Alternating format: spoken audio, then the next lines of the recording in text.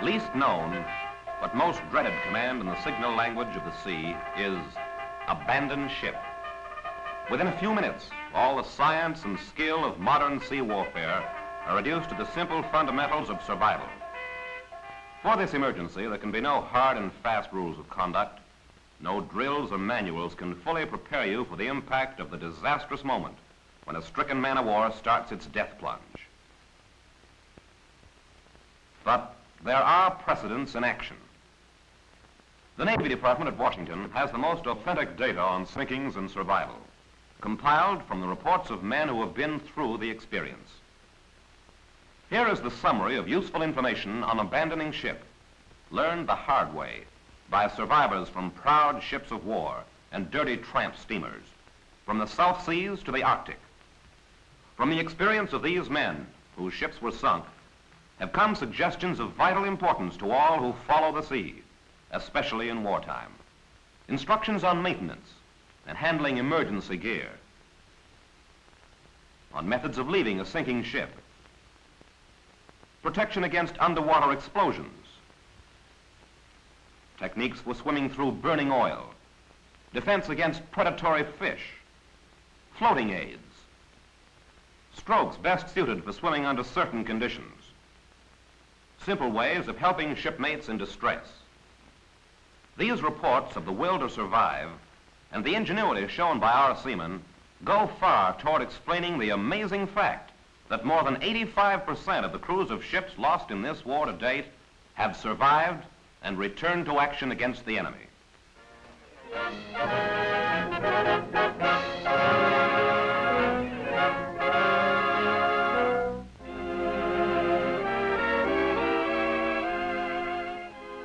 The time to get ready to abandon ship is yesterday. Start now wearing your life jackets all the time. When you enter a combat zone, it's advisable to sleep in your jacket. In fact, if you're smart, you'll take it to the shower with you. A lot of us do. And some, well, just plan on wearing it everywhere. Abandoning ship, you can't take a full sea bag with you, so get your most important gear into one small packet.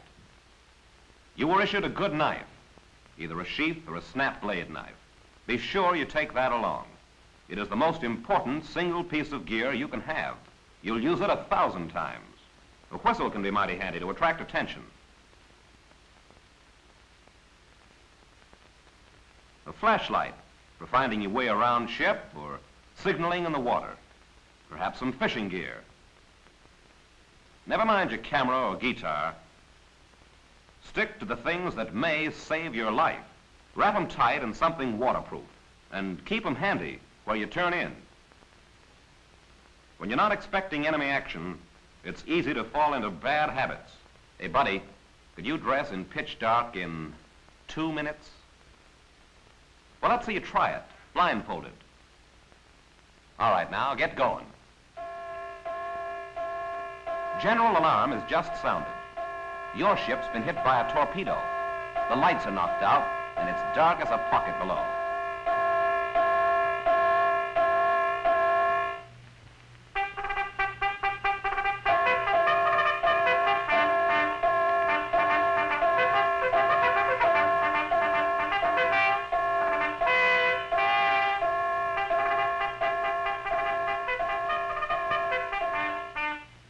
funny to watch, but if this was the real thing, it wouldn't be any joke.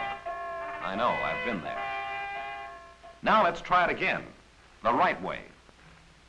Here's one way to lay out your gear so you can get to them easily and be fully dressed in less than a minute. It's simple when you have things properly placed. A blind man could do it this way. First, the blow.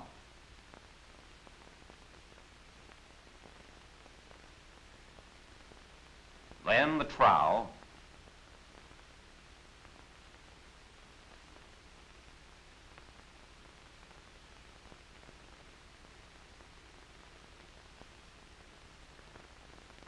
The Mae West.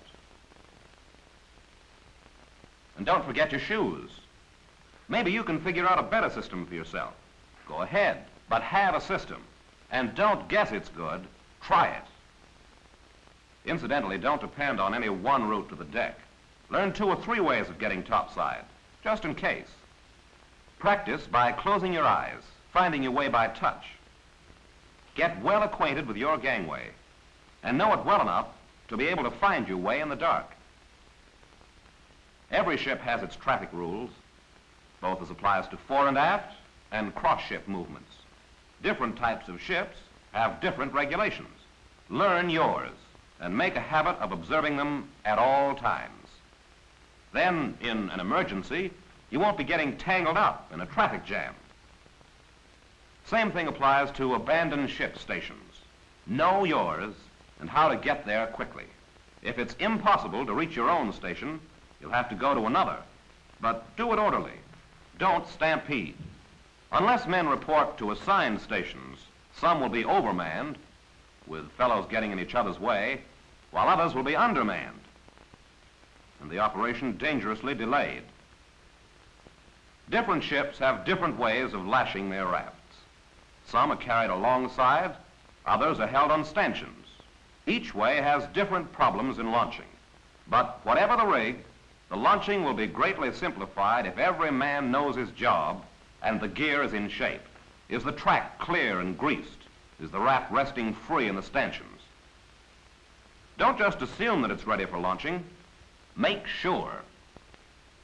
All hanging rafts are secured by a wooden toggle. Salt air has a tendency to cause toggles to swell up and stick, but if properly treated with wax or oil, they will pull out with 1 or 2 jerks. When finally the ship's rafts are launched, if they are not secured by a painter, they may float away and in 2 minutes be gone with the wind. These painters should be free of the ship and long enough to reach the water. On every ship, some officer has the responsibility of making sure that every raft carries full supplies, medicine, fishing kit, food, water, and provisions, and that they're properly secured to the raft. There should also be a lanyard attached to each item of equipment and fixed to the opposite side of the raft, so that if the raft lands upside down, all you have to do is cut the regular moorings and retrieve the gear by means of the lanyard. These are just a few of the many problems that show up in actual operations. So if your senior officers seem to be a little strict in the discipline of abandoned ship drill, insisting on snap and precision and a full workout of all gear, don't complain. Now is the time to find any faults. If the day should come when disaster strikes, the well-disciplined company will be most likely to come through. Many ships knocked out of action have stayed afloat for several hours, even after the order to abandon was piped.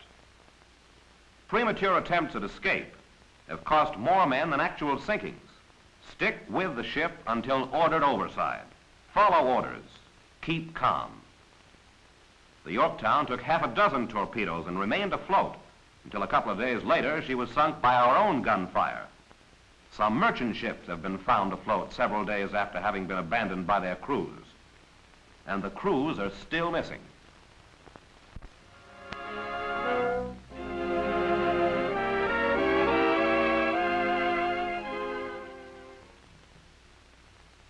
The best way to abandon ship is to go down a cargo net or a Jacob's ladder and step off into a lifeboat or raft. Yes, that's the best way. But you can't always do it the best way. Some ships' decks have freeboard equal to a 3-story building. Here's the proper way to descend. Maybe it'll be your luck to have to go down a line. And that takes a bit of know-how. The ideal escape line is one with knots tied at intervals of every few feet. In any case, there should be a couple of knots near the waterline so you can hold up a moment to give men below a chance to clear the way.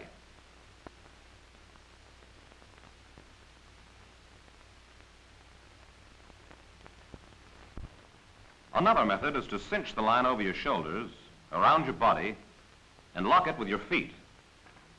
With these methods, you can let yourself down without burning your hands or losing your hold. The weight of your body is snubbed at several points. Never dive overboard because of the danger of hitting something in the water and breaking your neck. The next best way to leave the ship is to jump, but look before you leap. Well, there may be floating debris or some of your shipmates in the water directly below. Pick a spot that's free and clear.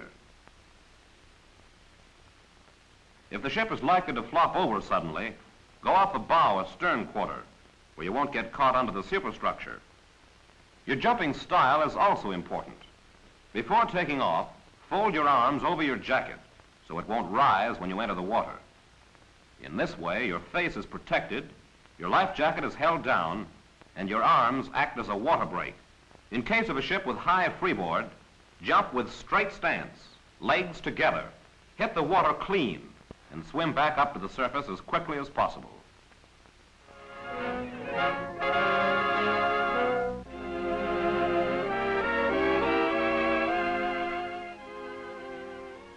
Oil is one of the worst hazards encountered by shipwrecked men. But getting clear of oil, even when it's on fire, isn't nearly as hopeless as most people think. Too many men have come through successfully for anyone to lose hope, especially if you know something about various types of oil and how they behave. Take a heavy oil, for instance. It's likely to pile up in a thick coating, especially in cold water. On account of that thick film, it's next to impossible to swim through. There's no traction for your arms, and you just ball up with grease. But it has its good points, too. It doesn't spread fast, and it's not likely to catch a fire. Then there's light oil. It spreads faster because it's more fluid, so it has a thinner film. You can swim through it, but unless you know how, it's liable to choke you or blind you. Gasoline spreads quickest, and any little spark will set it off. But it's so thin on the water, it burns off quickly. Probably the worst danger from oil, whether it's ablaze or not, is panic. Many a torpedo tanker has reached port badly burned, but still afloat. Best advice is, in fire, keep cool and follow orders. Experience proves that oil doesn't cover as great an area as you might suppose. After a ship is struck and oil is escaping, as long as the ship maintains way, the oil will leak out in a narrow stream alongside, then fan out astern. As the ship loses way and drifts, if the oil escape is to windward, the oil will spread in a large pool to windward. But there's clear water to leeward, so you can go off on that side. To keep clear of the drifting ship, take off from bow or stern and swim out of the danger zone. If the ship is drifting with the oil leak to leeward, the oil will be piling up in a deep but narrow layer against the side of the ship and probably streaming off around bow or stern. So, naturally, you'll take off to windward into clean water. Put off jumping into the inferno until it's your last resort. There's no point in jumping out of the frying pan into the fire any sooner than you have to. If you can't find clear water anywhere, at least pick the lightest patch and fight your way through. Swimming underwater is your best bet. Remove your life jacket, because for underwater swimming, it is just a hazard. Hoist your shirt to keep the oil out of your face and protect your nose and mouth. Jump straight. Hit the water flat-footed to clear a passage for your body. Stay underwater and swim with a strong breaststroke, as this demonstrator is doing. Look for the edge of the slick. Try to clear it in one plunge. If you can't, you'll have to come up for air through the oil, making an opening. As you surface, lash out with a sweeping motion of your hands, take a breath, and duck under again. Repeat this maneuver over and over until you reach clear water. If the oil is afire, the tactics are largely the same. On the jump, land flat-footed to splash the flames away from your body and face. Let yourself sink well down, then swim underwater about 50 feet and surface. When you reach the top, start thrashing to drive the flames back. Duck under again and repeat the process. Swim always against the direction of the wind. Stay as long as you comfortably can and come up high when you break for air, turning your head away from the wind to breathe. If possible, join a group of your shipmates. Together, you can make a big clear space in the water, and it'll be easier for a rescue ship to spot you. Gasoline has a tendency to burn in patches. Because of its thin film, gasoline can be cleared fairly easy by sweeping the water ahead of you. Keep swimming to windward until you're well out of the danger zone.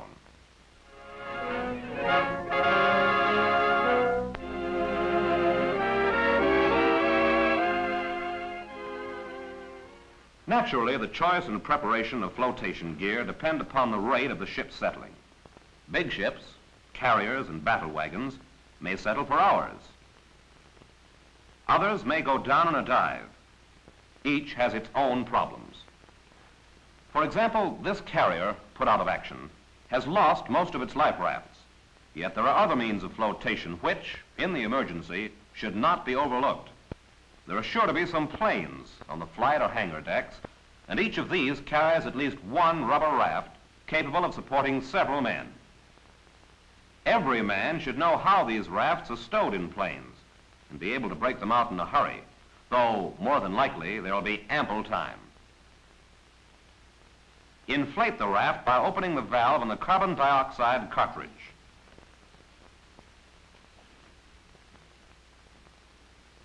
Throw it over, jump in, and grab it before the wind takes it. Tow away from the ship. When climbing aboard these rafts, have men on all sides to prevent the raft from flopping over.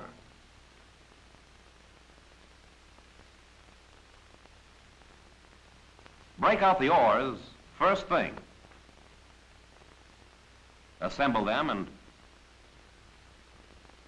fit them into the rowlocks.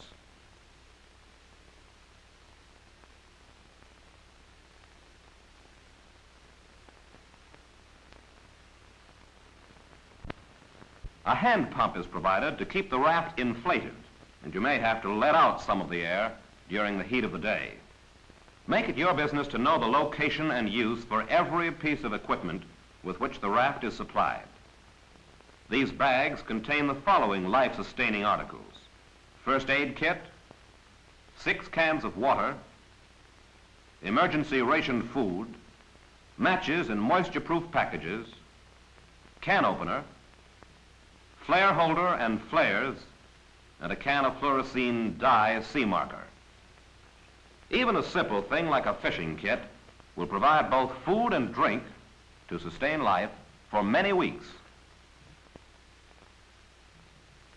Don't let these precious lifesavers go down with the ship. Each one will keep half a dozen men afloat indefinitely. The inflation-type life jacket is efficient and dependable, unless you have left out the inflation cartridge. Maybe you have been embarrassed sometime by accidentally inflating the jacket. That's no excuse for not putting in a refill. Learn to handle it with care. Then, when there is need to inflate your jacket, it will always be ready. The case histories of flat-top sinkings prove that there is little excuse for carrier crews entering the water unprepared. As the Lexington was sinking, the ship's company had time even to raid the ice cream stores. Perhaps you can't count on being able to pack a lunch, but certainly there'll be time to dress properly and locate some sort of life jacket before going over the side. And there probably will be ample time to release all life rafts. On the other hand, ships can go down in a matter of minutes after attack. Too late then to think about the life jacket you ought to be wearing. If you've got it, okay. If not, you'll have to do without. Keep your clothes on. You'll need them. If you've got a life jacket, not even your shoes need be left. They'll come in handy later. The racing crawl is the fastest stroke. Sure, it burns up energy, but you've got to get out of the suction zone and away from explosions while you can, or nothing else matters. Usually, the problem is complicated by exploding depth charges, in which case, if you can swim a fast backstroke, now's the time. In this position, your body is best protected from underwater concussion. Sprint for about 100 yards away from the ship, and then save your energy. But stay on your back as long as the ash cans are popping. Remember, the more of your body above the surface, the safer you are. Keep your ears out of water, your mouth open, and your chest and belly along the surface until the explosions cease. In a life jacket and a calm sea, staying afloat is no great problem. If you've been caught without a life jacket, it's doubly important not to wear yourself out or get panicky. This fellow's overdoing it, so he goes under. There's sure to be debris floating about. Pieces of shot-up life rafts, broken planking, crates, all of which you can use. Very little support is needed to sustain a man in the water. Just a light handhold on a floating object will enable you to stay up for hours. Even a bucket can be used to trap air. And as an additional support, a steel helmet can be similarly used. But don't jump or dive in with one of these on your head. It is possible to transform your clothing into a highly serviceable life preserver. Simplest method is to inflate your shirt, fasten the collar, and blow several breaths into the front opening. The wet fabric will trap enough air to sustain you for some time, and you can replace what leaks out. Your trousers can be converted into very practical water wings. Remove them and tie the end of each leg.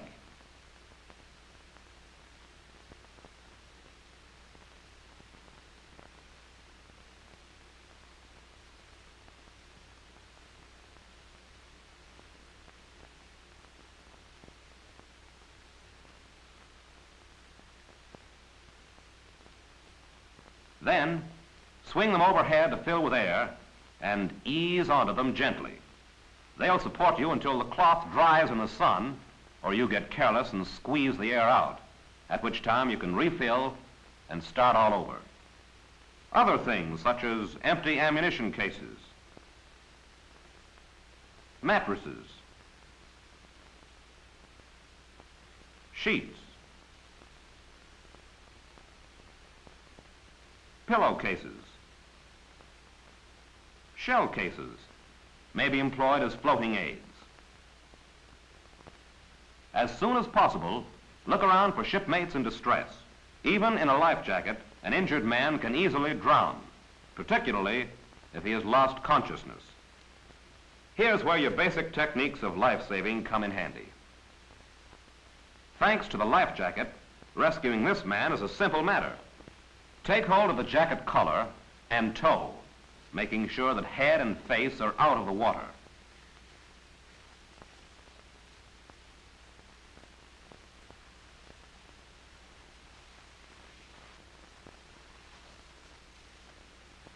At the raft, if he is bleeding, take him aboard immediately to give first aid and to minimize the danger from predatory fish, which are attracted by blood.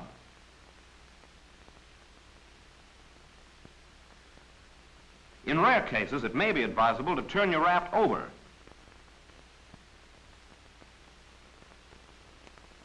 And utilize the flat bottom for giving artificial respiration or attending injuries.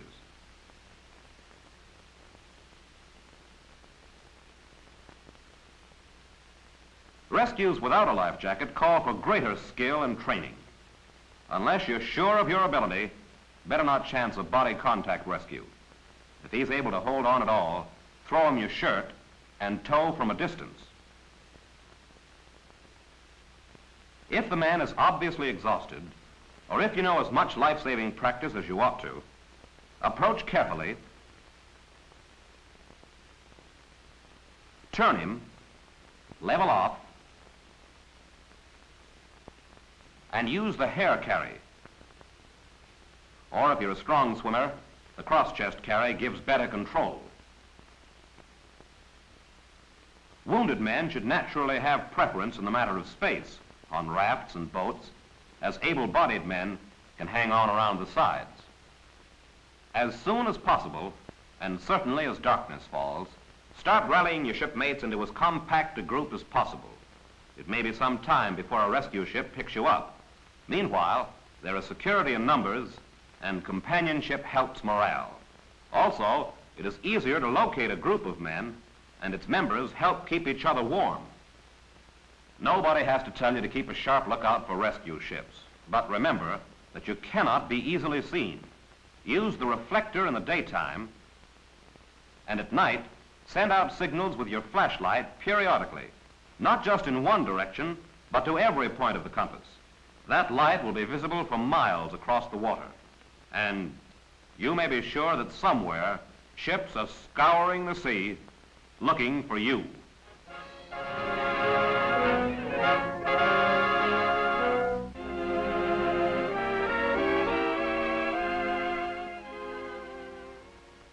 Yes, there are sharks in the South Seas, and barracuda, and other dangerous fish. But some of us have been close enough to touch them and didn't lose anything more than about 10 years' pleasant dreams. Very few sharks are man-eaters. The experts tell us also that a heavy underwater explosion will kill any sharks nearby and scare away all others from miles around. Brown-skinned natives of the South Seas readily swim in waters where sharks are plentiful, yet they are almost never attacked. There are many cases on record of our flyers swimming fully clothed near sharks without being attacked. Maybe in their work uniforms they didn't look like good eating. But what is more likely, they were not seen. Sharks have very poor eyesight and rely mostly on their sense of smell for guidance. They are also great cowards and can be easily frightened away.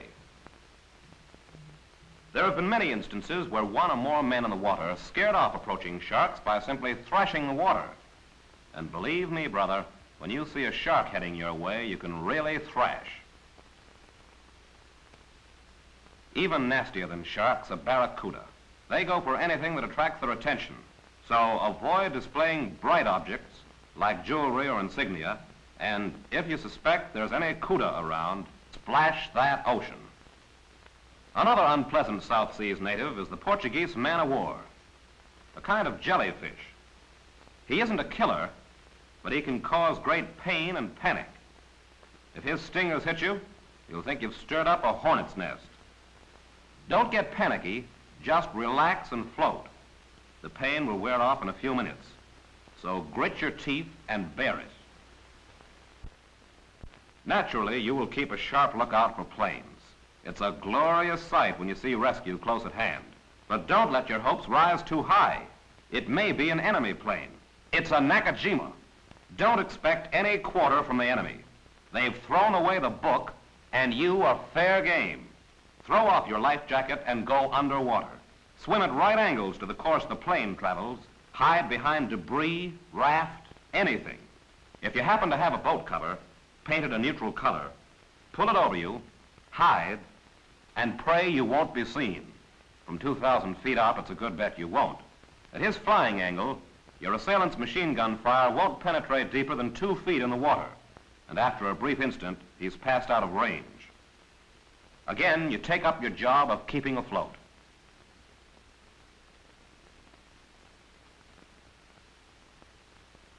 Many old-time sailors used to say, if your ship stays afloat, there's no need to swim. And if the ship goes down, swimming just prolongs the agony. Modern experience proves how wrong these old-timers were. Sure, the waiting is tough, but men before you have stuck it out for days, even weeks. Under these circumstances, it's easy to die for your country, But to continue to fight for life and live to make a few Japs die for their country, that's what wins wars. So the slogan is, hang on, never give up. You haven't been forgotten. There's a rescue ship looking for you at this very moment, perhaps, just over the horizon. You're a pretty small object in all that ocean. Make 'em see you. Wave like hell. Now they've seen you. It's one of your old squadron.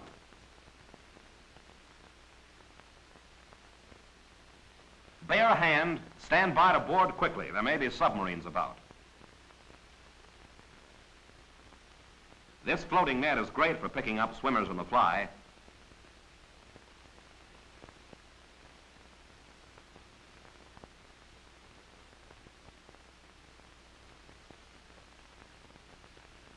The wounded should be brought aboard in a litter. If you're able, use the ladder or cargo net, but don't try to climb a line. Chances are you'll never make it. An experienced crew will lower a bosun's chair or a line with a bowline on it. Sit in the loop and let yourself be hoisted aboard. Stand clear of the side as you go up, or you may leave some skin along the way. Well, lads, you made it. Congratulations. By the way, how do you feel? Maybe not so hot at the moment, but alive and still in the battle.